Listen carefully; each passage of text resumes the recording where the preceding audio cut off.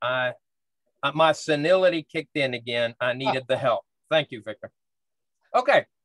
We were going to start this last week, but I think we got off on a different track that was even more important because we needed to talk about fundamentals of salvation. And sometimes I think we miss what salvation really is all about. And I think it was a good thing because it would have helped out my niece. And she needed some help understanding that. And it also helped out Julie. So I think that, some of those crucial things that sometimes we say, well, everybody already knows about salvation or that. Sometimes we have to get back to the fundamentals and understand about God's grace and mercy through Jesus Christ. So we spoke a lot about that, but what I want to talk about today, we're going to be looking around at future prophecy that in some cases has a lot of argument because God didn't give us everything explicitly in terms of foretelling what is coming. He's given us just enough to understand that he's in control and that these things are going to come to pass. But it's not something that we need to get so locked into that it takes up all of our theological time, all of our study of the Lord. And there are some people that really get locked into eschatology, which is the study of the end times, and they miss some of the wonders and the glory and the blessings God has for us today. And I think we need to be careful with that. Not that we need to be ignorant to it. As a matter of fact, at the beginning of Revelation, it talks about that those who read and hear those prophecies are to be blessed. There's a blessing in it. So we need to know them, but they don't need to overshadow everything that the Lord Jesus Christ has done in his wonders. Okay. So we're going to be looking, I'm not going to be looking at the whole tribulation. I mean, because that's what's covered from about chapter 3 all the way through chapter 20, just up to chapter 20. And it covers a broad range of different judgments that are to come. As a matter of fact, 3 sets of 7. And I'll talk about those a little bit before we get going after the prayer. But I just wanted to say that it's important to understand that even in the tribulation, guess what? God is still in control. It's not, there are some that believe when the tribulation happens, God backs off and that he's no longer playing. He's kind of like, okay, I'm just going to let things go and let it just end up where it's going to end up. Well, it doesn't really end up that way. It's not like God backs off from his creation or what he has prophesied is yet to come because, hey, it's all from him. And so we're going to be looking at that. We want just a real quick snapshot about that, and then we'll jump into Revelation 20 to 22. So any questions or comments on the introduction? Okay, let's pray. Dear Heavenly Father, we thank you once again for an opportunity to come together as your body, the body of Christ, to study your word. We ask, dear Holy Spirit, that you would open up our hearts and minds and let us just be attentive to these words, to understand how wonderful you are and that no matter how these things get interpreted, they are your words and they will be fulfilled. They will be carried out exactly as you intended according to your plan and purpose in a way that brings you the most honor and glory. So just give us understanding as we look at these items and let us understand them in a way that, there is no ambiguity in it or any way that is, that we're just trying to somehow rationalize it in a human way, but that we would understand it in the way that you have designed it. We thank you and we praise you, give you honor and the glory. In Jesus' name, amen. Amen. Okay. As I was saying, when we look at what the Bible has for end times, the reality is, guess what? We're in end times even now. So if you ever hear the term end times, for the time that Jesus came and Pentecost happened, we began the clock ticking on end times. Okay. Now, how long is end times? I don't know. God knows. But the issue is what it points to at the end. A lot of people get focused at the end of the end times, or the time of the end. And that is where we're going to be looking in these areas of Revelation. That is the time of the end. Okay. This is the last generation, as it were, the church age, the church generation, as we see the Lord Jesus Christ. It is under the new covenant. In other words, that the old covenant, the old law system, the framework of the law has gone away. Jesus has become the law, as it were, and he now is the one who paid the price for every sin that's out there. And so in and through him, we can have forgiveness of sin. We can have salvation freely in him. But as we start working toward the end of the church age, the Bible's clear that when the word of God has gotten out to all people, then the end will come. So that's the key factor that starts talking about the time of the end in the end times. The time of the end is once the last Gentile, or the last person in the sphere of God's interpretation of all mankind, has heard the gospel, and that last person has come to salvation in Christ. The time of the end will come. So that's what we're looking at. We're looking at that time. And you say, well, why does there have to be a change? Why can't it always be grace? Because in this time right now, guess what? We are operating in an age of grace in terms of the price that God paid through himself in Jesus Christ. But once that end time comes, the time of the end comes, grace is going to be lifted. Okay. It's not all of a sudden, it's about wrath. Okay. God is going to pour out wrath on the earth, and it's a payback. Now, there are those that believe that there will be a rapture just before that time. That's called pre-tribulation, and that rapture will happen, that the church, the believers in Christ, will go be with him. There are scriptures that kind of support that thinking. Okay, that especially in 1 Thessalonians chapter 5. And so it's possible that it may happen. There may be a rapture. Now, if there is a rapture, there will be people that are still on earth that thought they were Christians, right? But guess what? If the rapture happens, those people will realize that they didn't really have a relationship with Jesus Christ, because guess what?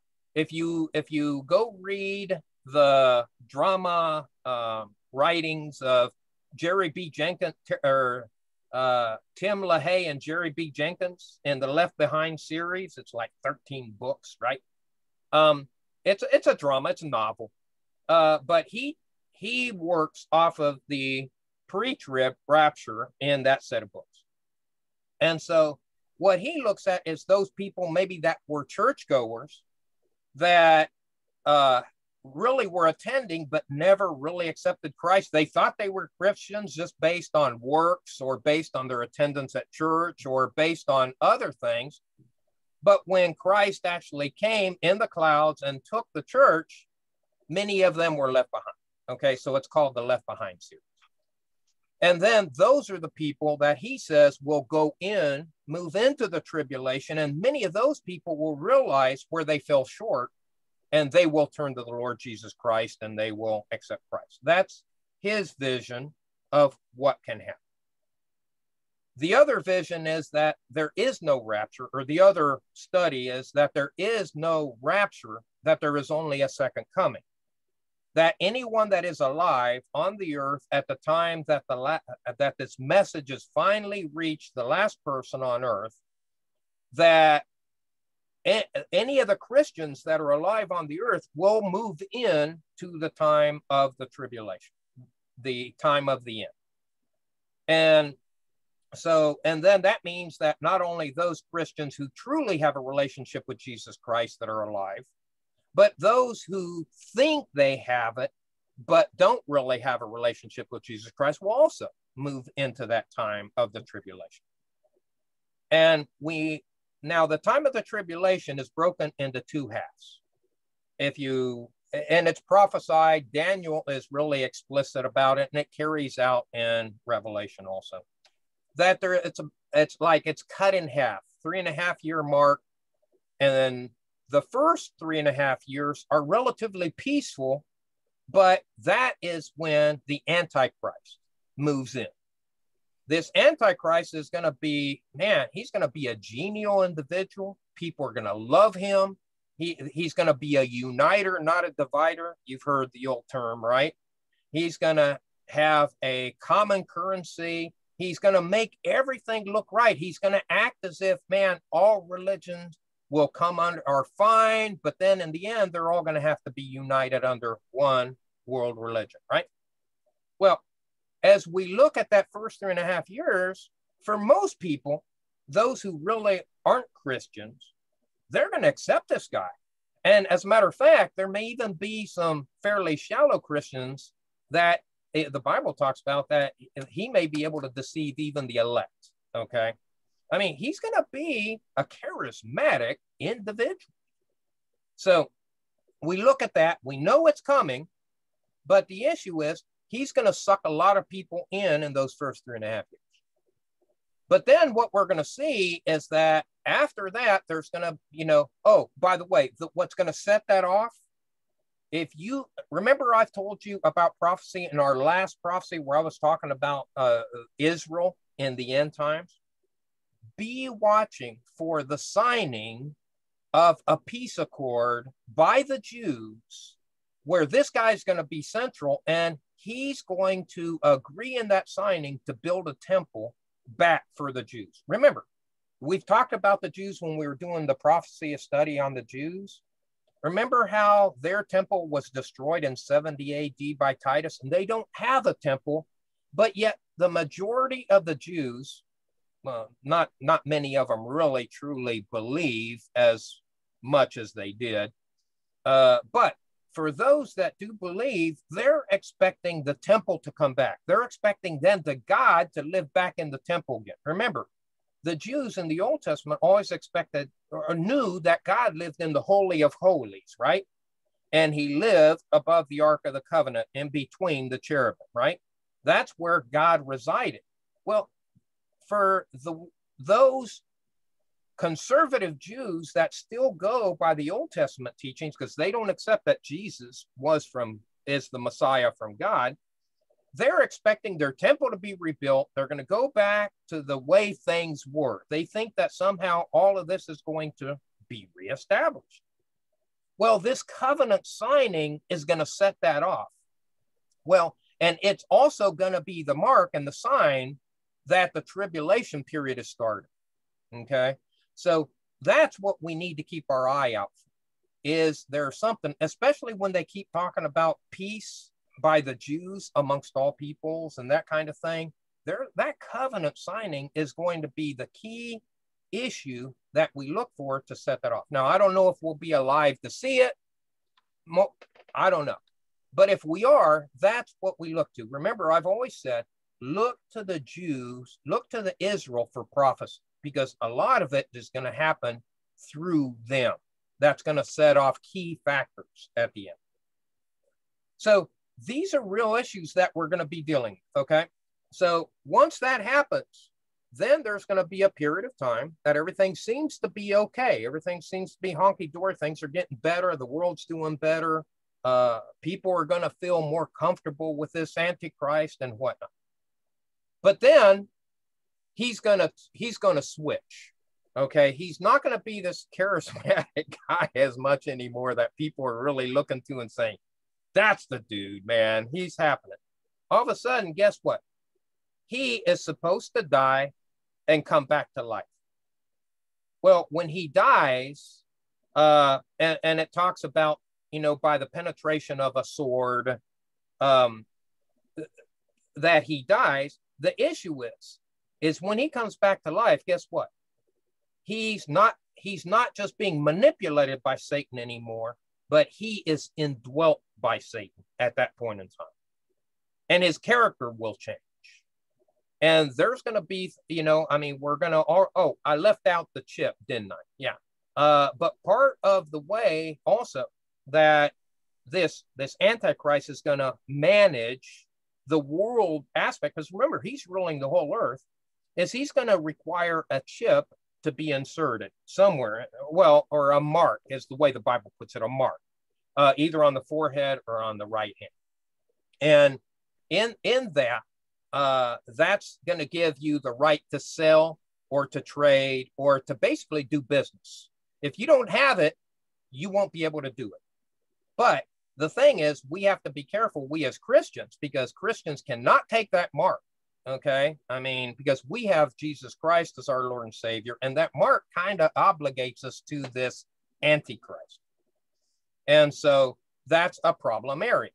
Now, there will be people that don't take it, not because they believe in Jesus Christ, but maybe they have other issues that to them is contrary to what they believe.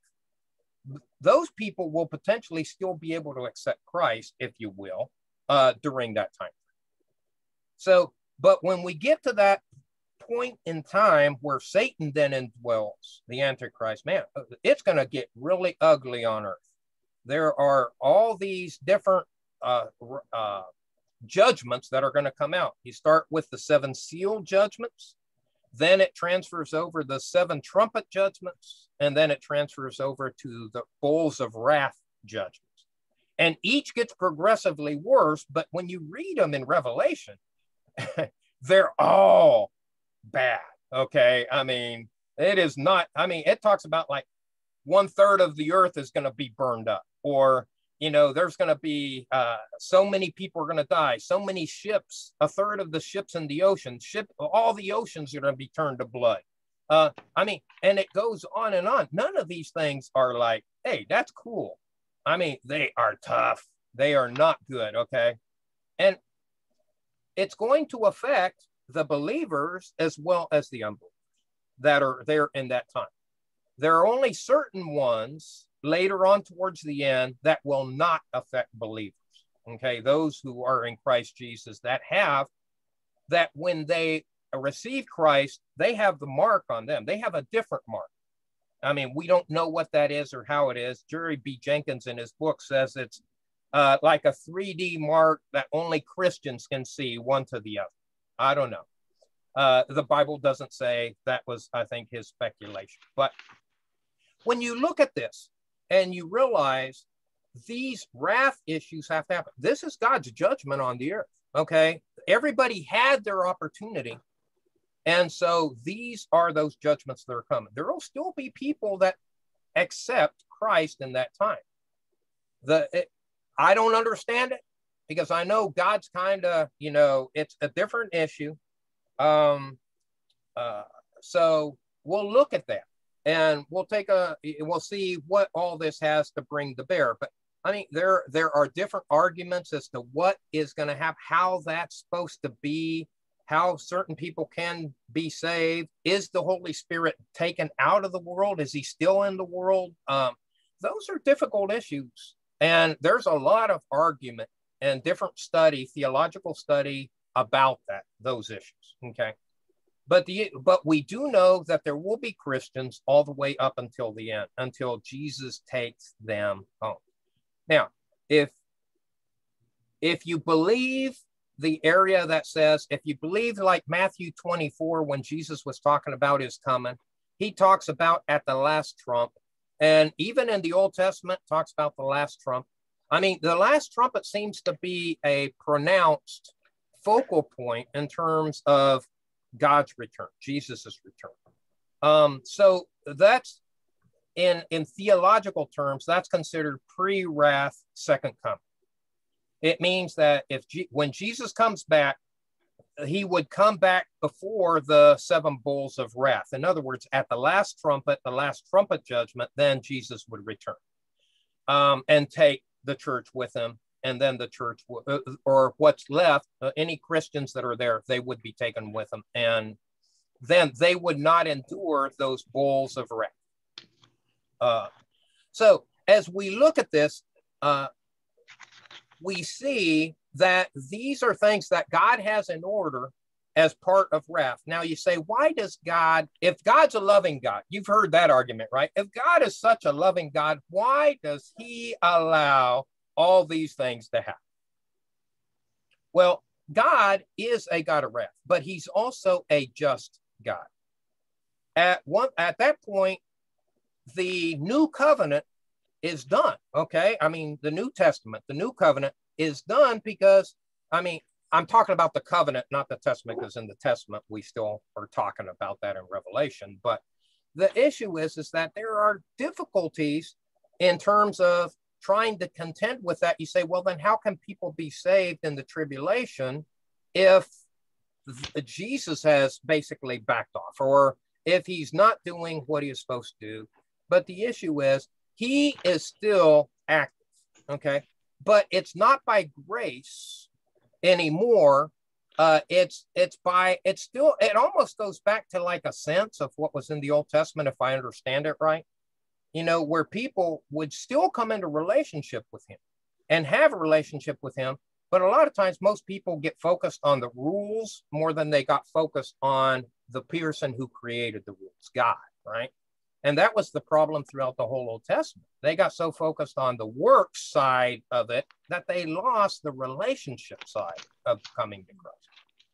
But however it's going to be, yeah. Did you have something, Martin? Yeah, I mean, going back to that time, because remember, I mean, as far as I know, once they implemented the chip or the mark of the beast, right.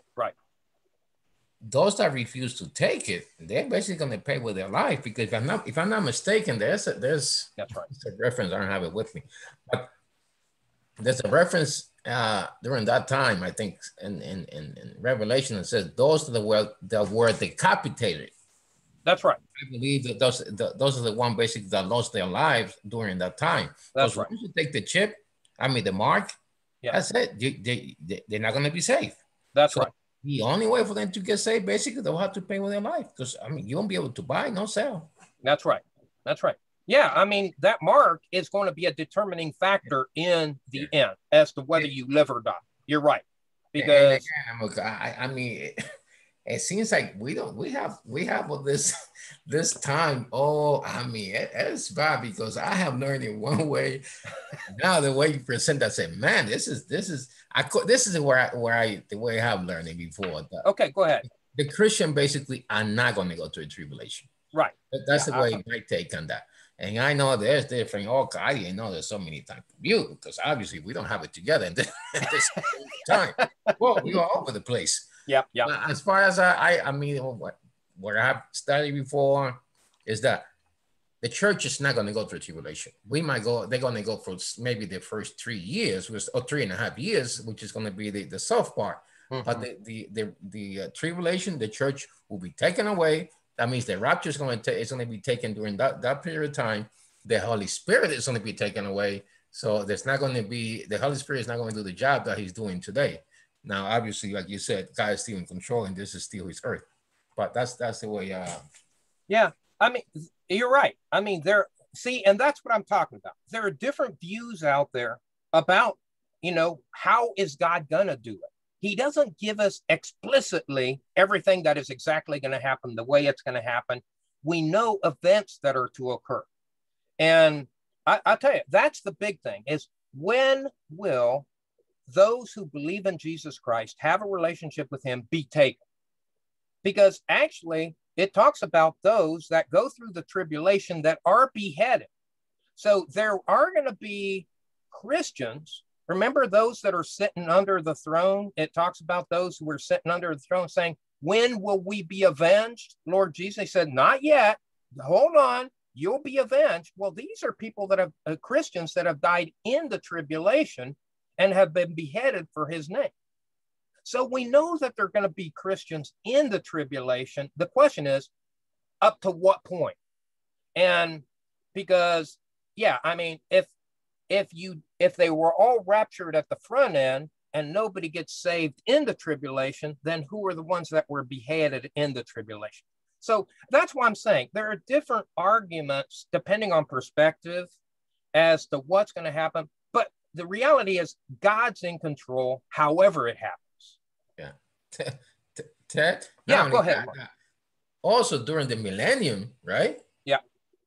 There are people there that, even though Christ is going to be the king. That's right. That means at that time, there'll be the people who were born during that time, or people that are living on this earth. That's right. They have a choice to refuse Christ as their savior. Right. Because it says at the end, yep, Satan is going to be set loose again, and he's going to deceive a lot of people to go against Christ. That's right. That's right. During that period of time, there's still time for salvation.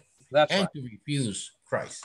Yeah, so, absolutely. So Ted, yeah, go ahead, Mark. When Satan get locked up, who is deceiving the people on the earth at that time? It's just it's just their flesh. That's it. Yes, it is. They all, yeah, the people, when Satan is locked up, it's people's heart. Remember what, remember in the Isaiah, it says, or Jeremiah, man's heart is naturally wicked. Who can know it? We are still human, whether it's in the tribulation or in the millennium. And the curse is still in place. And the original sin is still in place. So it is still, the individual still has a free will choice that God has allowed them to make. So even in the millennium, even with Jesus being on the throne and ruling there, people can still opt to reject him, even in the millennium. Yes. Those are the ones outside of the building. When I said, New Jerusalem. Ones outside. I said the building, New Jerusalem, right? Yeah. They don't want to go. Yeah. Or they try to fake it, as if they're going to fake God out. But, and those are some arguments about, it talks about in the millennium that even the young person, will live to 100. Or the person, basically, it makes a statement that makes it sound like if you haven't made a relationship with Jesus Christ, you'll die at 100. If you're 100, if you come into a relationship with Jesus Christ, you'll live all the way to the end. Okay, so it's not, our lifespan is different in the millennium than it is now, or in the time of the tribulation. So these are different things. It is really different, I guess I can say. So here's the thing, Victor, you had a question, Victor. Give me 1 second, Victor. Let me say something. All right, Vic, I knew you had your hands up. So for us, instead of worried about theology as a book and knowledge and stuff like that, we just got to keep Christ as our Lord and Savior. And the Bible guide us, and just be godly, be Christ-like. That's right. Any of these, we might not even live to see this time start up. That's right. So that's right. We just got. That's what Jesus told his disciples in Matthew 24 when he explained all this stuff, the end times. At the end of it, he just said, "Hey, just be ready." In other words, do what I'm telling you to do here and now. Reach out to people, tell them about Jesus Christ, tell them the good news, lead them to repentance. Pray for them. Be the church. Be who you're meant to be. Go make disciples, and teach them and baptize them and teach them and everything. That is what we need to be doing. And when the end comes, we don't need to be unaware of the end, but we don't need to be so locked up in it. Victor, you first, and then Martin, because I think Martin has something to say too. Talking about the mark. Yeah. Today, they want you to carry a special card, knowing that you already got the shots, etc. A lot of people are saying, "No way, you're not getting our information on this card." But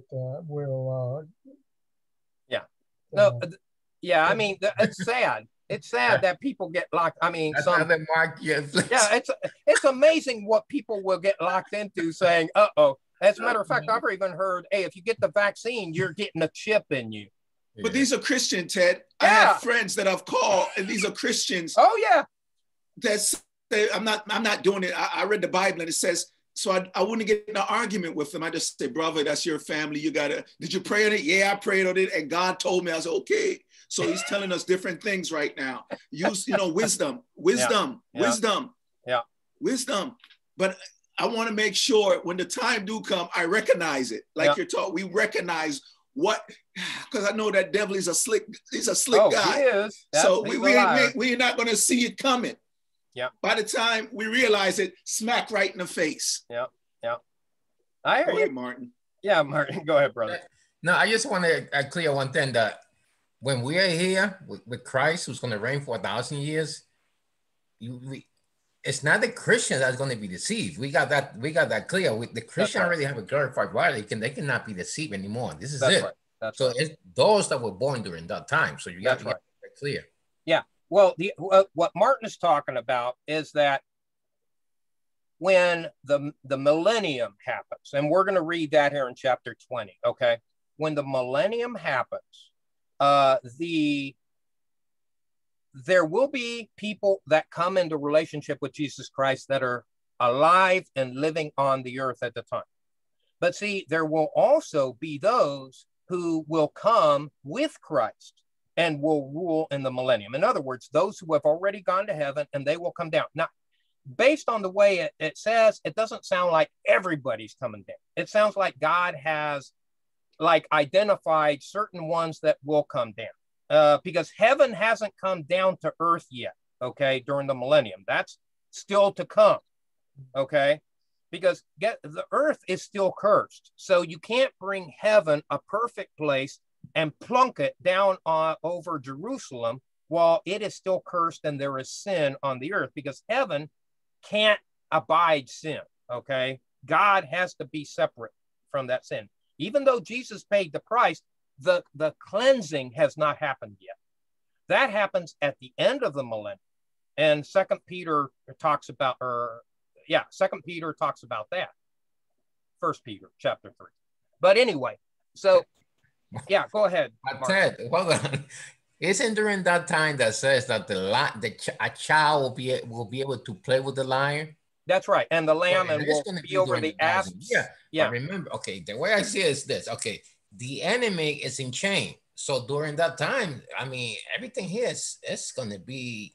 Remember, Christ is the king. It's going to be nice. Yeah. So it's up to Satan is it loose that he's going to deceive people, but prior to that, that's right. I mean, yeah, I agree with you, because what you have to realize in the millennium, Satan is not there, or the power of Satan is not there. It's only man's hearts that drive them to reject Christ at that point in time. And that's why those who are in Christ, can live up to 1,000 years, because death is not there. Satan is the one who brings death. That's part of his realm. And so that's why people will live longer. But yet, I don't know. To me, that's something that we could discuss both ways. But because you do hear that some people die, but it sounds like the people that don't accept Christ are the ones that die. So, I don't know. But yeah, these are difficult issues. It's not real clear as to exactly how, but these are things that are yet to come. But I'll tell you what, the beauty of it is this. Let's go ahead and share out Revelation 20, because I want to hit some of the points there first as we get going, because it's exactly what Martin's talking about now. He says, and this is John speaking. He says, "Then I saw an angel coming down from heaven." This is at the end of the bowl judgments, okay? "Holding in his hand the key to the bottomless pit and a great chain. And he sees the dragon, that ancient serpent," serpent actually pointing all the way back to the serpent that tempted Eve, right? The dragon, that ancient serpent, who is the devil and Satan, and bound him for 1,000 years. The 1,000 years is what gets known as the millennium, okay? Because millennium is 1,000, okay? "And threw him into the pit, and shut it and sealed it over him, so that he might not deceive the nations any longer." So see, for that 1,000 years, his power that he uses on us today through, it's not just Satan, but all his angels and everything how Ephesians 6 talks about that we fight not against flesh and blood, but against principalities and powers of the unseen realm. That's what he's talking about. Those powers are not going to be there. Satan is off the grid, okay? And so he won't deceive the nations any longer until the 1,000 years are ended. So that is when Satan comes back, okay? That they release him at the end of the 1,000 years. After that, he must be released a while. Yeah, Donna. Well, it says Satan will be restrained in, during that 1,000 years. But does that mean that his minions will be restrained as well, or just him? Well, he's their leader. So right, I know, but will the rest of the Ephesians? Oh no, they're not. Only he is going into the pit, but without the leader, they are sidelined. In other words, because Jesus now takes over the throne, they are sidelined. So they're the ones that'll be still tempting people, but it just won't be on the magnitude of what it was when Satan was here. Just like, the shepherd goes, the sheep scatter, but they've been working in this kingdom for 6,000 years, so they pretty much know what to do and how to do it. So if they're still here, they'll still be tempting people then, right? I don't know. We're not told. I just know that they're not being thrown into the pit, and Satan is their leader. And so Jesus takes over the throne at some level. The question is how, well, because it's all up to Jesus at that point. Since he's the ruler now, the question is, what will Jesus do with all of the satanic forces? Satan's in the pit, but what will he do? Will he sideline them? Will he allow them to still be functional at some level? I don't know, Donna. That's something the Bible doesn't tell us. That's a great question, Ted. I've never thought of that. But Donna will come up with it. That's a great question. Oh my gosh. What's because it says he gets locked up, but what happened to the minions? Oh my God, right. I never thought of that one. Well, those are the heavenly forces that Ephesians 6 talks about. The question is, will they still be allowed to function? Will Jesus allow it? Because now remember, it's not Satan that is calling the shots at that point in time. Jesus is ruler. He's calling the shots over this earth at that point. Remember, in the tribulation, it was Satan, right? And the Antichrist, with Satan in him, right? But now Jesus takes over. He is ruler. So the question is, how much leeway will Jesus allow these, those forces in the heavenly realm to actually function in his reign? It's not going to be heaven on earth yet, okay? We know that. But Jesus will be a far sight better leader than any that this world has ever had. So yes, I think the millennium will be a great place to be. But the issue is, I don't know how much Jesus will allow those minions to be functional in his realm. The Bible doesn't tell us. But like you said, though, it's a good question. But now we know that this 1,000 years is going to happen. Jesus is going to be on the throne. He's going to be ruling. And if you go look at the prophecies about that time, I mean, there's going to be requirements. Jesus is going to levy requirements to the nations that they have to come and worship. And if they don't, there's going to be, consequences. And we see that Egypt is one of those that will experience the consequences of the fact because they didn't come to worship. And so, I mean, we just get glimpses of things that are going to happen, but we don't get the full explanation as to what the end result of those consequences are going to be. So we see that this is going on. Jesus is in control. And yeah, I mean, Donna makes a very good point because the issue is, is there going to be some kind of influence that causes man to want to reject Christ? I don't know. I don't know. But yeah, there will be rejection of Christ in the millennium by some people. Yes, absolutely. Ted? Yeah, go ahead, Mark. Even though the Bible doesn't say it there, but okay, if if it's gonna throw Satan, well, I suppose also that goes all the demons. Okay. Well, and that's the They question. can't be. I mean, the demon's gonna be operating by themselves. Well, that was my point. Is Satan is their leader. Without their leader, what do? Will Jesus allow them to function independently? I don't know. When the Bible says that Satan is thrown into the pit, is that a collective metaphor for all of Satan and his forces? I don't know. I just know that man, even without Satan prompting him in our fallen state, we still will have a desire to do fleshly things, even in and of ourselves. We don't actually, not everything we do in the flesh is Satan driven. A lot of it has to do just with our wickedness, our heart, our sinful nature.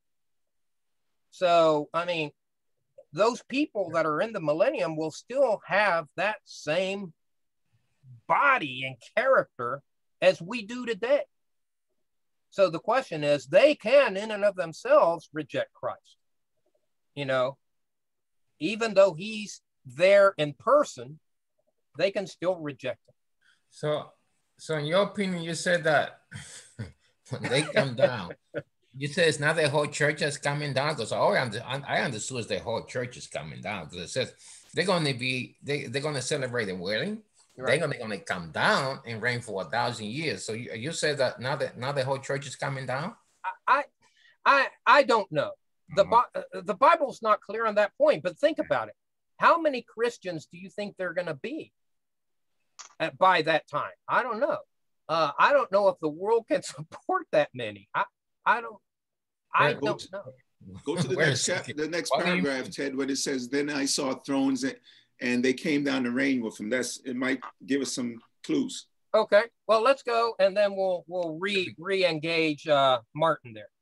He says, "Then I saw thrones, and seated on there were those whom the authority to judge was committed." So obviously there are going to be some that have authority to judge. Remember how Jesus told his disciples that there would be 12 thrones and that they would judge the 12 tribes of Israel. So, I mean, theirs was limited in scope to Israel, but, he says that we will judge angels. Okay. So, I mean, yeah, there's going to be thrones there for judging along with Jesus. Okay. And he says, "Also, I saw the souls of those who had been beheaded for the testimony of Jesus and for the word of God, and those who had not worshiped the beast or its image and had not received the mark on the forehead and the hands." And that's what we talked about earlier when we were trying to determine, will there be Christians in the tribulation period? And this seems to indicate that there will be those that were Christians and that the beast had them beheaded in the tribulation period, because he's talking about the beast. That is the one, an identification of the one in the tribulation, or its image, and had received the mark of foreheads on their hand. And the beast does create an image that people need to bow down to, almost similar to back in the Babylonian time when Nebuchadnezzar did the same thing with Shadrach, Meshach, and Abednego. So same kind of thing. And so we see that if they didn't have the mark and they got caught, it's like Martin indicated earlier, they were beheaded, right? And it says, they came to life and reigned with Christ for 1,000 years. See, now this is where the question is. Those that come, are we talking about only the martyrs that were beheaded for Christ, are the ones that come and reign with Christ for 1,000 years? Or is he talking about more? Look at this verse 5. "The rest of the dead did not come to life until the 1,000 years were ended." Now we're saying, if Jesus already came for the second coming at pre-wrath, in other words, before the bowls of wrath, or some other time during the tribulation, the second coming happened. Well, at the second coming, we know that the dead in Christ will rise first, and then those who are alive will go to meet Christ in the air. Right? We know that that's the definition of the second coming. And Jesus has to touch down on the Mount of Olives for that to happen. I mean, the Bible is pretty clear about that. So the question is, there is another apparently there's another resurrection. Okay. Or is he talking about a different thing? So look, they says they came to life and reigned with Christ 1,000 years. These are the ones that were beheaded. This is at the end of the tribulation, or at the part where Jesus comes again, second coming, right? That could be the pre-wrath. But look what he says, the rest of the dead now come to life until the 1,000 years were ended. So there is another resurrection that's happening at the end. And so those people won't be alive yet. They will be with Christ, you know, just like Paul said, absent from the body, present with the Lord, but they won't, their bodies won't have been brought back yet. They don't have their final bodies till at the end of the millennium. I mean, this can get a little confusing, but yeah, go ahead, Martin. Okay, this is where I take. Okay, go ahead, brother. This is my belief then. Okay, the church comes down, right? Okay. Coming down, in my opinion. At the beginning of the millennium? Yeah, the millennium, because we're going to reign with Christ for 1,000 years. Like it says there, those that have died during the tribulation, they also came down. Okay. Now, the second resurrection that I was talking about is that the unsaved, because you remember, it's going to be judgment day hasn't passed yet. Okay. Yeah, you mean the great white throne. Remember that the people that died, the unbeliever that died, they also going to resurrect. We are eternal. Yeah, exactly. We are eternal, regardless of what. So, and then judgment day is going to come. They're all going to stand in front of God. Like The second resurrection, there's no power. That's right. Yeah. The destiny is judgment. Yeah, that is yeah, you're right. The second resurrection are those that were not in Christ. Those are the ones that are in the holding area, waiting for the great white throne. They will be resurrected. Yes. So, yeah, as I'm reading my study Bible while y'all talking, kind of what Martin just kind of said. Yeah, he's right. He's right. And so he says, blessed and holy is the one who shares in the first resurrection. In other words, when Jesus comes back for a second coming, that's the power. That's when we get to be with the Lord God forever and ever. Amen. Right? But over such, the second death has no power. See, second death are the unbelievers, those who have died without Jesus Christ in their lives. Okay. And they will go before the great white throne, but they will be priests of God and of Christ, and they will reign with him for 1,000 years. He's talking about the ones who shared in the first resurrection. That's the church. And that's what Martin's talking about. So yeah, I guess the whole church will come down then. And not only that, once judgment comes for those people that are unsaved, they're going to be thrown in the lake of fire with Satan. They're done. Yeah. So no, you're right. Well put. So then we look at this. I mean, we don't really get much of a picture in Revelation as to what happens during the millennium. We can get inklings of it in different other books of the prophecies in the Old Testament, but we don't get a lot here in Revelation. Okay. So he says, and when the 1,000 years are ended, Satan will be released from his prison. Okay. And look what Satan is going to do. Satan thinks he's still got a last gasp breath, and he's going to take Jesus out, right? And he will come out to deceive the nations that are at the four corners of the earth. In other words, this is all him and all his forces. Okay, don't think it's just Satan as an individual. I mean, we're talking about all his forces. Gog and Magog, that's, there are certain theological beliefs that has to do with Russia and that whole area up there. But I think that was a perspective of the old earth. Okay, the way the people perceived earth, like back in, the old times when they didn't know about North America, South America, or a lot of these other continents, that they saw the world as being only over there in the European and, kind of like the Indian and Oriental area. Well, here it's the whole earth we're talking about. Gog and Magog probably has a much bigger place than what those theologians of old seem to think. To gather them for battle, their number is as the sand of the sea. So we know that in the millennium, a lot of people are still not going to come to Christ in that whole millennium period, because look, he's still been able to gather a big fighting force. Satan still has that many, that have turned against Jesus Christ, and they have joined him for this final battle, right? And look at verse 9. And they marched up over the broad plain of the earth and surrounded the camp of the saints and the beloved city, Jerusalem.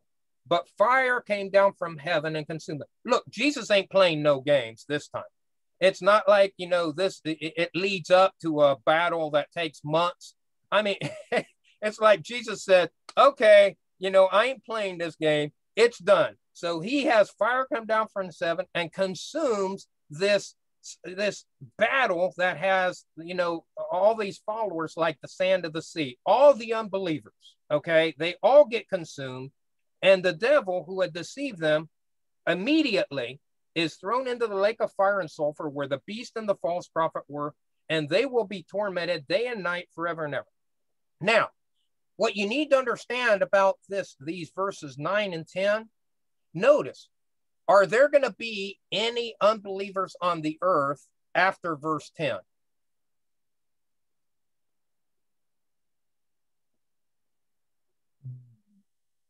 No. No, they're all gone, you know, because see, God, Jesus has burned them up with that fire. All of the unbelievers are gone. That only leaves the believers and the church with Jesus Christ, right? That's all that's left on earth at this point, okay? Because Satan now has gotten rid of, he's gone. And so now the issue is Jesus can take all of those, right, up into heaven with him, because now guess what has to happen? It's like Martin was talking about, there will be the great white throne judgment, but also once that's finished, well, let's just keep going. Let's keep going. Okay. So we see that on the earth, there isn't. Okay. There aren't any unbelievers at this point. There's only the church and the believers and Jesus. Okay. And he says, then I saw a great white throne, and him who was seated on it. Now, the question is, where is this great white throne? I don't think this great white throne is here on earth. It's in a different place. Remember in Luke where it talks about the rich man and Lazarus and how he was thrown into a place that you could see from paradise across a great gulf fixed and see it. And that guy wanted Lazarus to go dip his finger in water and put on his tongue because he was in torment. Well, that is a holding place. The question is, where is that holding place? Some say, well, it's in the center of the earth. I don't know. If it is, fine. If it isn't, fine. But the issue is, the Bible doesn't say. I don't know. I have an idea where I think it is. Okay, go ahead, Donna. I think it's in heaven because God's throne is in heaven. It's white throne, you know, all of that, you know, when in Daniel, it talks about him seated on the throne with his hair was white and everything was white. And I believe that these unbelievers that are coming before this white throne, they're going to catch a glimpse of what they're going to miss. And when they go stand before God, they're going to see exactly what's going on and what they're missing and what they've done. They're going to be called to account for all they've done. And they're actually going to know what the true difference between good and evil. They're going to, that's just my own thing. So I think it's going to be in heaven. Okay. That's just my own. I mean, I don't have anything, only because of what I've read in Daniel about the Ancient of Days and all of that stuff. Right. About, because Ancient of Days is God the Father, not God the Son. That's right. And it's God, so that's the throne. That's where it talks about the throne and how everything's white, you know. So anyway, that's kind of why I think it's going to be in heaven. But that's just my own, you know, put this piece together to the puzzle and this piece together to the puzzle, and it makes sense to me. But you know, it could be somewhere else. But that's just kind of my own. Yeah. Well, the only argument I'd have against that is that sin is not allowed in heaven.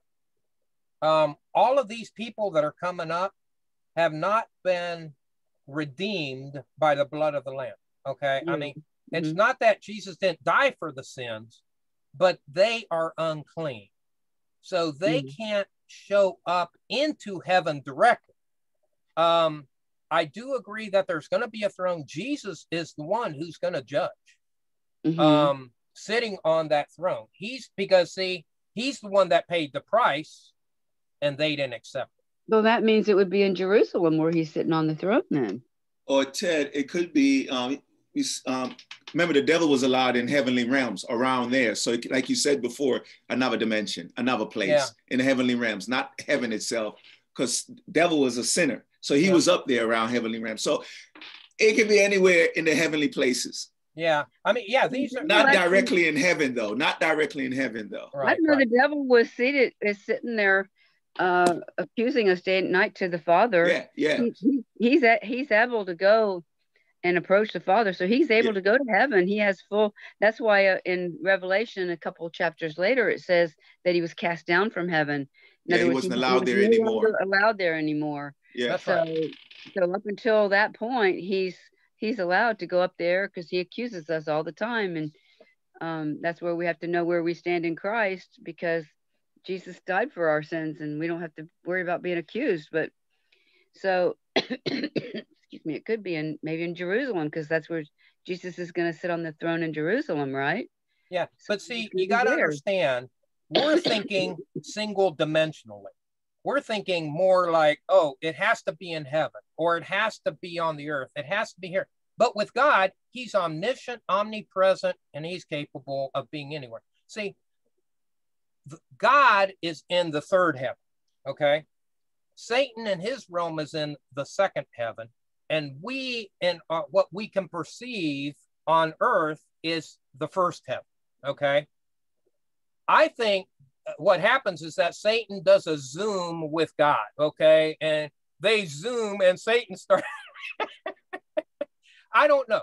I just know that, hey, it's not impossible that wherever Satan is, he can still talk to God. God can still talk to him, but he cannot be with him in the sense of, hey, I'm showing up here. He can do it kind of like we do. We're not together, but we Zoom and we can see each other and talk to each other and be just as effective in that respect. But well said. So, I mean, with God, nothing's impossible, and we don't fully understand his infinite realm anyway. So we only have a limited aspect of understanding. And I think that's another reason, God doesn't give us more, because we couldn't even begin to understand it anyway if he was to give it to us. So yeah, I mean, Donna, I know it's going to work out, right? Because you're right. I mean, Satan does accuse the brethren. I mean, that's his job, and God listens to him, he doesn't necessarily say, yeah, okay, hey, I'm going with what you say. Jesus just tells him, hey, look, I died for Ted, so you can accuse him all you want. It's not going to change the fact that I already paid the price for his sin. So, I mean, when we look at stuff like that, you realize, wow, so wherever this throne is, it's going to be a place. See, Jesus can be in a place where these sinners are going to come. The Father will not, but the Son will. Okay. That's why Jesus is going to sit on the throne. It's possible that may be in the second heaven, not the third heaven. But I don't know. Then you say, well, where was the second heaven? God knows. I don't know. So when we look at that, but we do see that the great white throne, it's going to happen. There is going to be a judgment, and this place is going to bring, all of those who have rejected God from Adam all the way through to the very end. It says, then I saw a great white throne, and him who was seated on it. And from his presence, notice this, earth and sky fled away. It's almost, so it can't be on earth. But it's like you could see earth from where it was at. But in the process, when Jesus sits on the throne, all of a sudden it's like everything clears out. Okay? Everything clears out. It's only Jesus and the throne that is center stage. And he says, and I saw the dead, great and small. This is that second resurrection that Martin and I were talking about, standing before the throne, and the books were open. You say, books, man, what up? Then another book was open, which is the book of life. Now, the books, here we go. And the dead were judged by what was written in the books according to what they had done. These are known, the books that were open that it's talking about are these books of works. Guess what? People going to hell are going to get some level of credit for decent things they've done. Now, hey, none of it is perfect. None of it is of any value, in getting them into heaven. But apparently they will get some level of respite in hell. You know, if you've ever read Dante's Inferno, you know, he sets it up like 7 levels of hell or something. And that depending, you know, I mean, that's speculation, but it's an interesting viewpoint. But the issue is the people that are getting judged even get some level of mercy, even going into hell. You know, so I mean, God is amazing. I mean, I don't know how else to put it. That, Yeah, go ahead, Mark. yeah, like it says there, I mean, God is a just God. Amen. Even though they're going to be punished, but the level of punishment is not going to be the same for everybody. That's right. Because it says there, let me see here, each one of them according to what they had done. That's right. Yeah. So he's gonna hold them accountable for their actions, whether decent or indecent. I guess I could put it that way, you know. And it says, and the sea gave up the dead who were in it.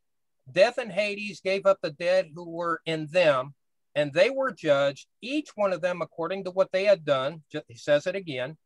Then, but notice, after it's all done, okay, it's all done. Guess what? Then death and Hades were thrown into the lake of fire. Notice that death is not only the people, but death is also thrown in there. Death is an entity. It's a thing. It's kind of like, you know, how we use the metaphor, the angel of death. It's like as if this negative factor that is what caused death. And, you know, because remember, all the way at the beginning, when God told Adam, hey, don't eat of that tree in the middle of the garden, for on the day that thou eatest thereof, thou wilt surely die. At the time God told Adam that, they didn't know what death was, unless God just let him understand that death was an end to self, a spiritual problem also. But the issue is, we see that when they ate of that fruit, death became functional.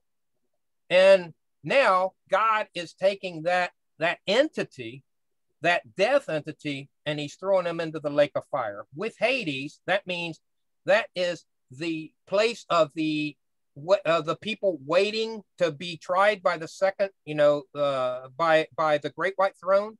That whole thing, there will be no more people waiting for a great white throne. So he takes that and death and throws it into the lake of fire. In other words, there's not going to be any more judgment again. This was it. This took care of everything. The price has been paid based on the fact that those people, a just God, has made his final ruling, and those people have all gone into hell along with anything that is associated with it, death and Hades, right? So they went into the lake of fire, and this is the second death, the lake of fire. And anyone's name was not found in the book of life, that's the Lamb's book of life, he was thrown into the lake of fire. Now, when you understand that, on earth, there is no more sinful or negative thing on earth, okay? Satan and all his minions are in hell. Everyone that's been judged that has rejected Christ is in hell. Now, the issue is this. There are still the church, the Christians, and Jesus are still on earth, right? But the thing is this, the earth and all of creation is still under the curse, though. Even though sin's been dealt with, the creation is still saturated with the curse. And so that's where 2 Peter or 1 Peter chapter 3 comes in, where it says all of the elements. Let me look at that. Hang on just a sec. I think that's 1 Peter 3. And he says, hang on.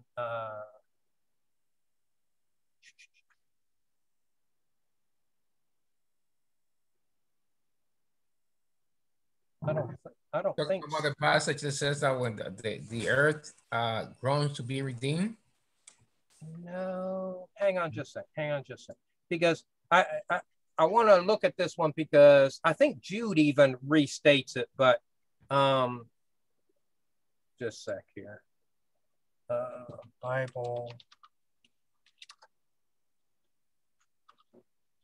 earth.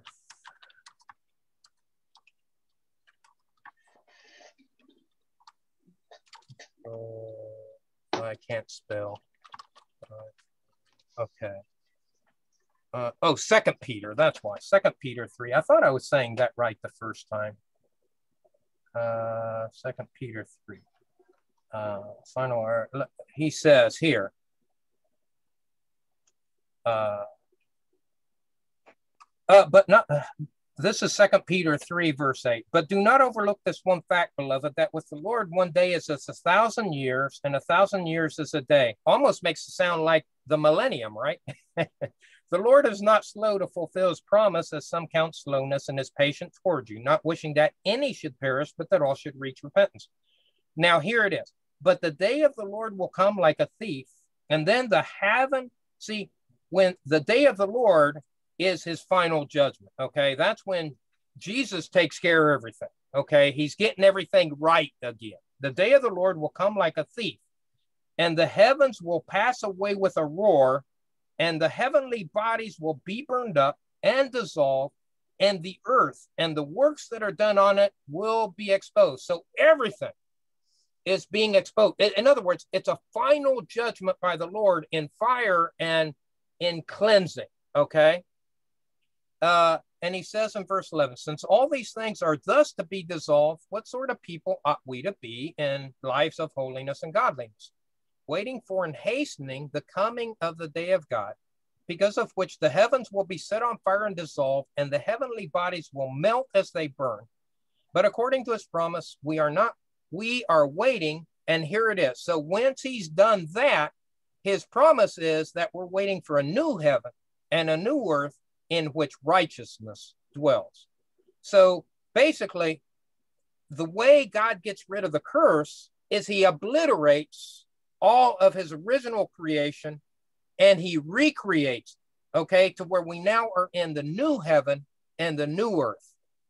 And when we see that have happened, then what we see, hang on just a second here, I'm trying to find where my cursor is.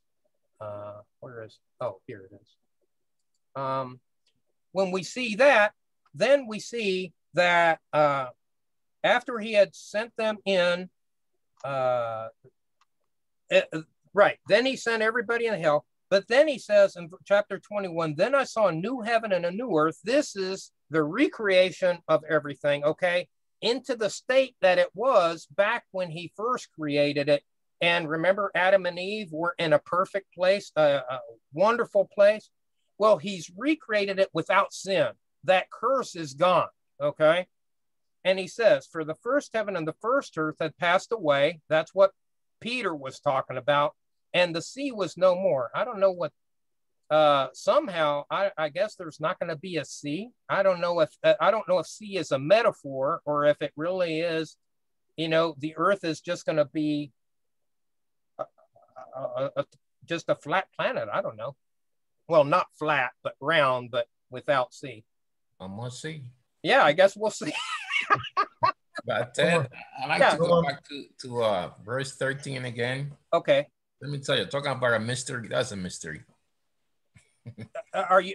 And the sea gave up the dead who were in it? Yeah. Uh-huh. No, yes. Okay, the sea. Uh-huh. Right? Gave up the dead. Hades gave up the dead. Right. In other words, everything. But okay, yeah, go ahead. About Hades, okay, that's what people, okay, so those that are not saved, that's where they go, because they don't go straight to hell, right? That's right. They go to a holding place. So that's a place of torment. Well, it's a place of torment. Oh, yes. No, it's not going to be it's not a peaceable place that they go to. Nope. So those people that died, that were unsaved, that's where they went, to Hades. That's right. That's when we get that picture of the rich man and Lazarus in Luke, I think 18. That's where these people, you notice where the rich fool was at? Remember? Yeah, that's where he was in torment. Right. That's a picture of that Hades. Yes. Right. Now, so you got the sea. So those people that are drowned, right? Right. All the people that died since the beginning, I guess, in the sea. Right. They're going to be resurrected too. Yeah. I mean, to be judged. Yeah, now, even the sailors that were, buried at sea. And then it says, like you said, death. Let me tell you, that's a mystery, because like you say, death is an identity. Yeah. Because when Adam sinned, it says through sin came death. That's right. I mean, it's even hard for me to comprehend that, because death is going to give up. It's an entity, a whole entity, a whole being unto itself. Yeah. And Adam, once they sinned, it just jumped on them, jumped on the human race because of their sin. It's crazy. It's a mystery, because it is. It's going to give us death. Yeah, Victor, did you have something, or were you just waving? Read the note. Oh, we're going to leave at 5:30. We have, okay, brother. Hey, God bless you, man. You take care. We'll pick it up on the we'll pick it up on the recording. Okay. Well, we'll probably stop here anyway, because I mean, I think we've still got some things that we want to kind of resolve. Yeah, this can go on forever. Yeah, because I'll tell you, that's what I'm saying, is that when you read and study end time prophecy, God doesn't give us everything. And it's easy to extrapolate because we don't think the way God thinks, do we? I mean, we don't think, I mean, God gives us wisdom through his Holy Spirit, but a lot of times we tend to want to rationalize it in a human way. But you got to understand that John is trying to put this in terms that we humans can understand. But I guarantee you that John didn't understand everything he was seeing. And he sure couldn't put it in terms that were at God's level. Because if he did, if God had given him the ability to write him at God's level, none of us would even, we'd be like, what? You know, this doesn't even make sense. Margaret. So, I mean, he gave it to the people at a level. Yeah, Margaret. Oh, I think she's leaving. So, I mean, when we look at this, I mean, you can understand why there are so many different. I've got to leave too with Victor. Okay, Margaret. God bless you, my sister. So I'll see you Wednesday night. You got it. You got it. And we'll continue in Genesis. Okay. Okay. Hi, Margaret. Good to see you, Miss Margaret. Okay, yep. Good to see you. Have a good time. Okay, we will. Okie doke. So, I mean, as we look at this, and you can see how it's easy to go down different paths, because, I mean, we're only given a certain amount of information. How can I sign out? And we're trying to rationalize it all, you know, from a human standpoint, aren't we? Oh, I don't know. Let me see if I can sign you out. Oh, she's out. So when you look at that, you realize, man alive, you know, I mean, thank God for what he's given us. And I think the beauty is in what the result is more than it is in the functional actions that happen. The beauty is that we will be with the Lord forever and ever. And we are going to have, you know, it's going to be no more sin, no more sorrow, no more pain. And we'll get to that in chapter 21. Because, I mean, then we see what God has prepared for us. And we can't even begin to imagine what that is. The Bible is clear about that. So, I mean, I don't disagree with anything that's been said. The issue is these are the types of things that come out when you look at end prophecy, because we don't fully understand. But if we do what Jesus tells us to do, which is just to be on the alert and to be ready, that means be right with him, be obedient to him, love him, reflect him, show him to others. That is where we need to be. And then whatever happens is going to happen, because God's going to make sure it happens in his way and according to his plan and purpose. Just like we've been studying in the other prophecies that have already been fulfilled. We see that each and every one was carried out according to his plan and purpose. And it's going to be no different here. This is just something that hasn't been experienced yet. So we don't have the luxury of going back and saying, yeah, this is how it happened. In this case, we're still waiting for the Lord to carry it out in the way that honors and glorifies him. So that's it, folks. Any questions, comments, additions, subtractions? We'll pick up in chapter 21 next week. But I tell you, I think it's an interesting thing to throw back and forth because we all see different aspects, or we've heard of different ways and whatnot. But the issue is, hey, they are they. Yeah, go ahead, Mark. The fact is that the Bible has another mystery. Amen. It sure does. Just like the Trinity. Yeah, absolutely. Yeah, let's not get into that study right now. That we don't have to study then. Exactly. Like because we accept that the things that are revealed belongs to us. Amen. So what is secret belongs to God. Amen. Amen. And that's beautiful, man. That is so beautiful. Well, that's wild that death is capitalized. Since when did death become an entity, like Mark was saying? Yeah. It's amazing, isn't it? I'll tell you, Gene. I mean, I'll tell you, I never really thought about that till later, because I always just saw death as an end of things, an end of human things. Yeah, go ahead, Mark. Where is it where it said Jesus defeated, I think it's Corinthians, he defeated death, sin, the devil, and hell. That's when I saw that. I was like, wow, it's highlighted in my Bible. Hang on. Let's see. Well, yeah, because death is separated from Hades. It says death and Hades. It makes a point to separate them. Yeah. Try that in 1 Corinthians 15, verses 55 through 57.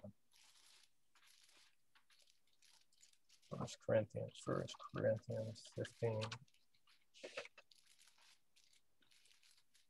And it says, a death is swallowed up in victory. Oh, death, where's your victory? Where's your sting? The sting of death is sin, and the power of sin is the law. But thanks be to God who gives us victory through our Lord Jesus Christ. Well, their death is not capitalized. Yeah, not there. When I find it, I'll text it to you. It's another part in my Bible that I have. When I wonder if anywhere else in the Bible death is capitalized. I don't. I mean, there it is, but it's the beginning of a sentence. Yeah, I see what you're saying.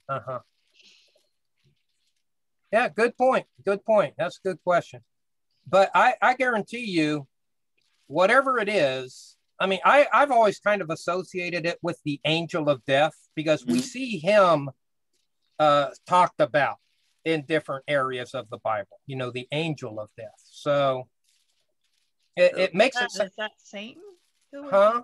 I wonder who the angel of death is. Well, obviously, it's somebody that God has allowed to be in that function, in that role. Crazy, huh? Yeah. I think it's one of the Ephesians 6 kingdom minions, the angel of death, because it's angels, principalities, and rulers of the darkness. So I think death is one of those, well, because that's who God used in the Passover. Remember that the angel of death was the one that went and, so. That's heavy. I'll tell you, that's another study in and of itself, I think, Because he uses evil to perform his purpose all the time. Yeah. He used the evil people to put Jesus on the cross. That's why Jesus said, forgive them because they don't know what they're doing. They really didn't know what they were doing because it says in Corinthians somewhere that if they'd have known what they were doing when they crucified him, they wouldn't have done it. So God uses evil all the time. He used evil king of Babylon to punish the Israelites. So, he uses these all the time for his purpose. I found it, Ted. Yeah, go ahead, brother. It's first Colossians. Colossians. It said, because of hope laid up for you in heaven, of which you previously heard in the word and truth. But I'll go down to the study part, 1:5. The gospel is the good news of Christ, victory over Satan, sin, and death. Amen. Because that's what Jesus, overcame on the cross. Amen. Sin and death. Yeah, those were the big ones, because all three of them are entities. Yeah. So, God has it all under control. Is death capitalized there, Mark? No. But I've noticed teeny-weeny one. But I noticed also in different translations, even Revelation 20:14, if you look at it, let's look at it in Christian Standard Bible. Oh, wait. Hang on. Let me go back. I want to get back to Revelation here a second. Let me take a look here. And the beast was captured with false prophets, mark of the throne. And these two mark of the, and he deceived the beast captured in false prophets. And all the birds. Wait a minute, I'm in the wrong chapter, I think. Oh, yeah, I'm in 20. Hang on. Oh, here we go. Second death is lake. Here it's not capitalized, but here death and Hades. Okay, so let's look at the King James, New King James Version, and see. Yeah, death is capitalized there. Death and Hades was capitalized there. Christian Standard Bible.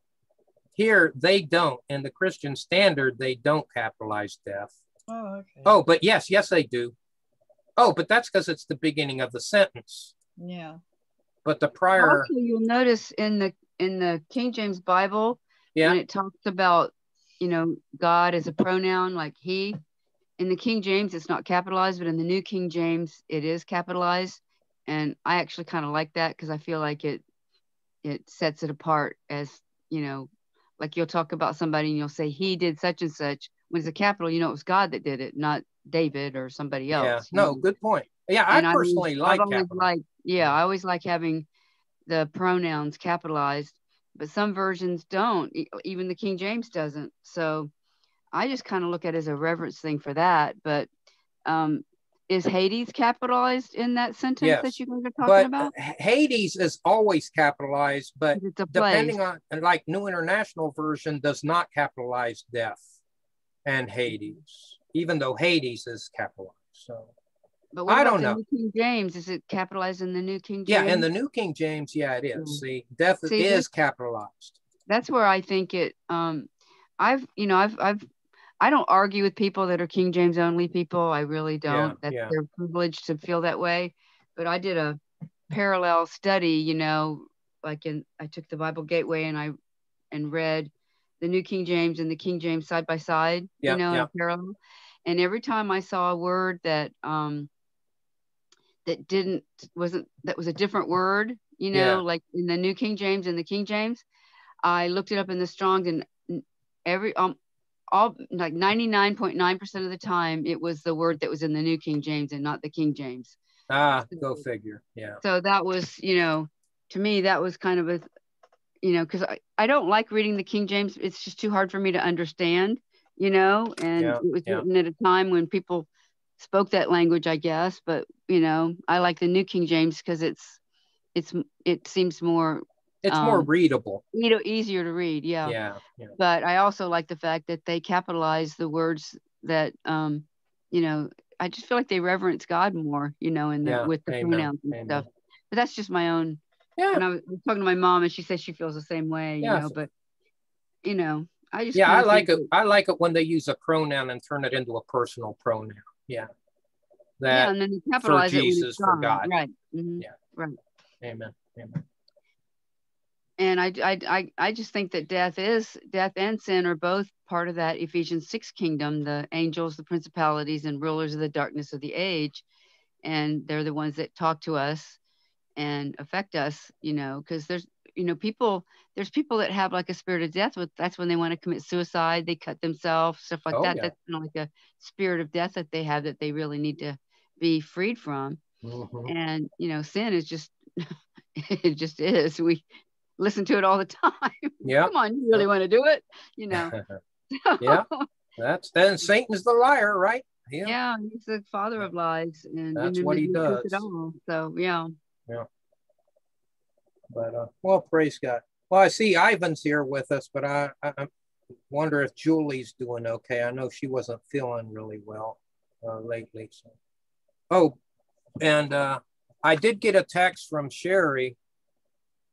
Julie says she didn't get an email from me today. Oops, I missed that. Sorry. Hopefully, Yvonne, you're hearing me. But Sherry says Howard and Amber are COVID negative, and I got a normal on my pap smear and mammogram. Oh, good. Praise God. Pray for Howard and their relationship be closer. Okay. She wants a marriage. Have you received your first COVID test, or you through? You're done? I've got my first shot. I get my next shot on Friday. Cool. How you feeling? I think I feel okay. Yeah. I had the Pfizer. You're still a good man, right? Like, you're going to turn to the dark side. He's not growing any Wolfman hair, right? Yeah, I haven't seen a mark show up on my forehead or on my God. right hand yet. So the deceiver is busy, brother. Amen. He is busy. Yeah. So, okay. But yeah, I don't understand why Julie didn't get a text. But anyway, I'll have to check with her and see what happened. But I'm back on the call, the email list. I finally received one from you last night at midnight. Yeah, I moved you around in the email list. I wonder, I'll have to check and see if Julie ended up at the bottom and see if maybe the bottom causes a problem. But okay, I'll have to check on that. But okay, well, that's our study for tonight. Any final questions, comments, additions, subtractions, disagreements? Yeah. Hey, did you have something, Bobby? Yeah. Earlier when we first started, he said something. It says, you were saying that only God knows, when the world's going to end. But I was actually always told that not even Jesus knows when it's going to end. It's just going to happen one day. Well, when Jesus was on earth, his disciples asked him, when will this be? When will it happen? And he said, no one in heaven or earth knows except my heavenly Father. But see, that was because when Jesus was here on earth, he gave up a lot of his glory to come down and become a human being. So God wasn't giving him full access. He didn't have full reign to everything. And so, but when Jesus went back to be with the Father, in other words, the unity was back. He had paid the price. He had done everything that God had sent him to do. Then he's back united. He knows everything along with the Father and the Holy Spirit. I mean, it's not like there's separation, like God, Father says, I know this, but I'm not going to tell you, Jesus. That's none of your business. He doesn't do that. That doesn't happen. God, the Father, the Son, the Holy Spirit, no. But when he was here as Jesus, that's when he made that statement. Yeah. Okay, then. Yeah. So, any other questions, comments? Okay. Well, I've got, like I said, I have some prayer items here. I want Donna to get healed. So we're going to join the Lord and agree that she's going to be healed. Misty is dealing with her fibromyalgia, and she also has a stomach bug. We're going to pray for that. And then her mom woke up and wasn't feeling well. And like I said, Sherry has her prayer requirements. And we want to praise the Lord that, the two that had the COVID problems, Howard and her other daughter, her other daughter's name is, come on. Amber, yeah. Both have gotten clear bills of health. So clear bills of health. So praise the Lord for that. And Sherry just wants prayer for her relationship with Howard. Maybe even marriage. So we'll pray about that. And we're praying Julie and family, because we're still praying for that. Her daughter, Vangelis, and her son, Vangelier. So Vangelis and Vangelier. Anybody else? Other prayer items? Okay. Well, let's go ahead and pray.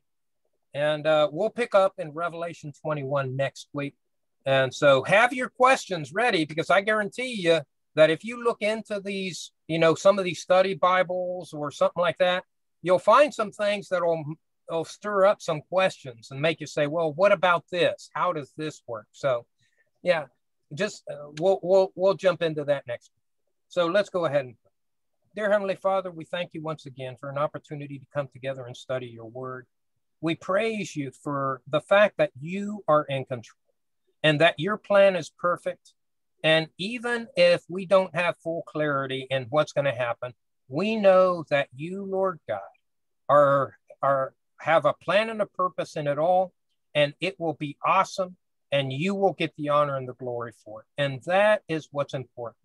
And what we also look forward to is being with you and ruling with you, and just having, just finally getting to a place where sin is not an issue anymore, and we will be able just to love you unconditionally and serve you unconditionally in a way that honors and glorifies you without any problem with this flesh or this sin. And we look forward to that, Lord, at that time when we can finally get there and say, man, hallelujah, praise you, Lord. Even though we say it now, Lord, I didn't want you to think that we're not doing it now. So, Lord, I pray for Donna, Lord. You know what malady and what bug she's got that's causing her problems. But we agree that you, Lord God, are Jehovah Rapha, God healer. And you know what Donna's dealing with. Please put your healing hand on her and free her from whatever malady she's experiencing, Lord, and just bring her back to full health. And we believe and we claim it, Lord, in your precious name. Also pray for Misty and, you know, the pain she's dealing with in her fibromyalgia and also the stomach bug. Lord, again, also put your healing hand on her and just remove those painful issues she's dealing with, Lord, and just bring her back to health as well.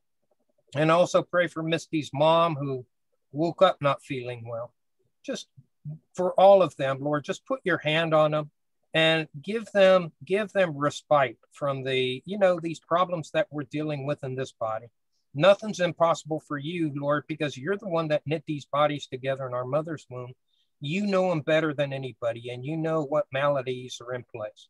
And there is nothing impossible for you. So we accept that you will do and heal, just like you said you can and will. And so we accept that. I want to praise you, Lord, that Sherry mentioned that Howard and Amber have been given a clean bill of health. Thank you for that, Lord. And Sherry wanted us to pray too, Lord, and we lift it up to you. She would love to have a relationship with Howard. Lord, we put that in your hands, and we ask, Lord, that you just work that out according to your perfect plan and purpose. And we leave that in your hands, Lord, and we praise you for it. I want to pray for Julie and Ivan and their family, that you would be with them. Please, give Julie health. I know she didn't react very well to the second COVID Pfizer shot, but Ivan didn't have a problem with it. But Lord, we just pray that you put your hand on her and just, heal her from any after effects from that COVID shot, that she would just be in good health and, able to overcome that. Also pray for Evangelise as she's dealing with, I guess, a sprained ankle that she got while she was doing her Army physical fitness training, that you would just heal her, Lord. And I pray for Evangelier that you would be with him and give him peace with the issues he's dealing with his ex-wife and, his daughter. We look to you for all of these things, Lord. We pray for our nation. We pray for our leaders. And we lift you up, Lord, and just honor and glorify you in everything. We thank you that you love us so much, that you have given us your son. And that's what we celebrate this time of the year. But hopefully we're doing it every day. That you came to this earth, you died for us, and that you rose again on the third day. And because of your sacrifice in carrying out the Father's will, we all have, the opportunity to come into relationship with you and have salvation. And Lord, in the process, we are cleansed and have forgiveness of all our sin. Thank you for that, Lord Jesus. We can't even begin to thank you enough for all that you do for us. Now be with us as we go, I pray. I pray you bless us, give us peace and all that we're doing. Let us be a witness and example, not only to those outside the house, but also in our families as well. And that you get the honor and the glory for and through it all. We praise you, we honor you, we glorify you in Jesus' name. Amen. Amen. Amen. All right, everybody. Amen. Thank you, Ted. Have a good evening. Hey, enjoy Easter service tomorrow for those who are going. Amen. Amen. Praise Indeed. God. We have a much to celebrate. Amen. Yes, we do. I'm telling you. Sorry, I watched The Passion last night. Oh, that's It just amazes you. Wow. Good movie. It Yeah. is. Yeah. It is. I'll tell you what, and it Behind- falls way short of what Jesus fully did for us. Imagine, huh? Yeah. Imagine exactly. That's what I said when I watched it. Yeah. It's sad because we take it for granted. It's like, oh, today I don't feel like going to church. Yeah. Oh, it's raining. It's like, well, what Christ has done for us, and it's sad, but I'm telling you. You walk out of there and you feel like I'm never sinning again. right. Of course we do, but the thing is, we as a Christian, we take it so lightly. Like, it's like we don't take us seriously. Yeah, we need to be. Yeah, we need to. I agree with you, brother. Because I guess maybe because we are so comfortable here in America. I don't know. I think that's a big part of it. I really do. Yeah. We basically don't have any needs. We exactly. Sick, that when it comes to material things, we got more than enough. Yeah. Good point. Good point. On that note, good night, everybody. Hey, good night, Aaron. God bless you, brother. Hey, take care. God bless Give everybody. Love to the Have family. A good night. Will do. Happy Easter. Hope you're feeling better, Donna. Thank you. Donna, some tea with ginger, honey, all that good stuff. No, I was just drinking some chamomile tea with honey in it. So how about ginger? You like ginger? I've got some ginger. I'm gonna get it out and chew on it right now. All right. That's good stuff, because that's the only way to overcome that. Seems like you have like a head cold. Yeah, it's some sort of sinus thing. I don't know. But it's in my lungs too. I'm coughing and it's just not fun. Yeah. Well, I hope you feel better. I was just praying that we'd get some rain last week because all that pollen. I think pollen is a big. You're right about that, and that's the problem. We haven't had any rain. Yeah, we need some rain so that we don't get all this pollen in the air. I mean, look at your car when you go out there. It's like full of this garbage. Yeah. You turn on your windshield wipers and you see mud running down your car. I'm surprised trees haven't started growing out of my car. All that pollen.